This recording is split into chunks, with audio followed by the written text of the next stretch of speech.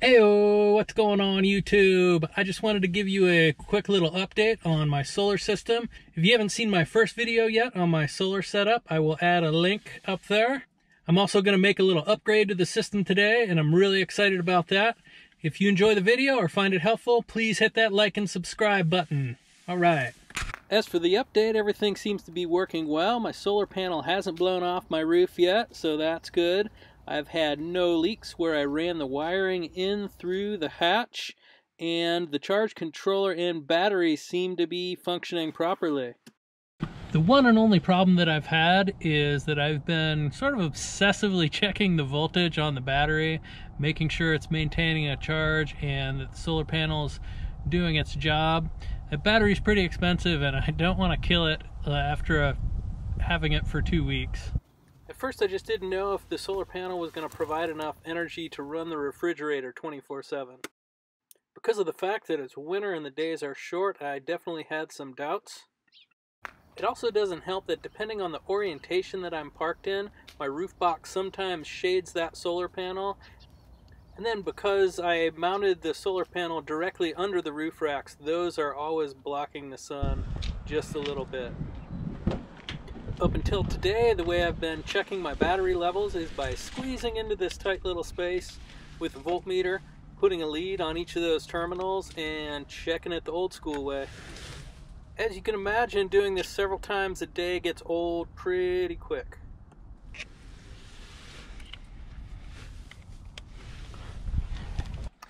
I did a little research, however, and found that there was an easy and fairly inexpensive way to solve this problem.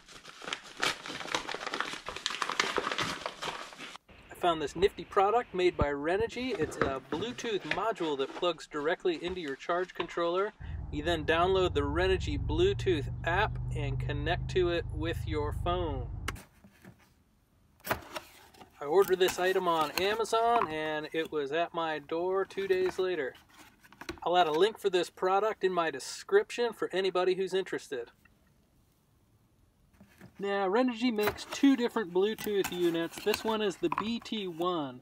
This is compatible with the Adventurer, Wanderer, and Rover charge controllers. If you have a different charge controller, you may want the BT2. Installation could not have been easier. I just got a little bit of Velcro.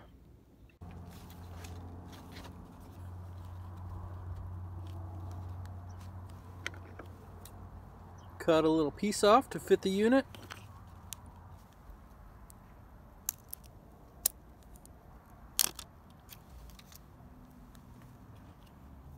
Slapped it on the back there.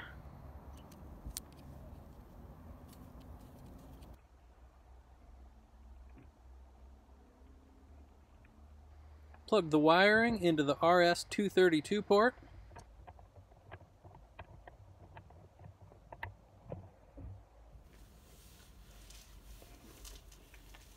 And stuck the Bluetooth module on the carpet there right next to my charge controller. And just to make things look nice and tidy, I hid the excess cable there right behind the battery. The green power light should come on once it's connected to the charge controller. And a blue light below that should come on once it's connected to the app.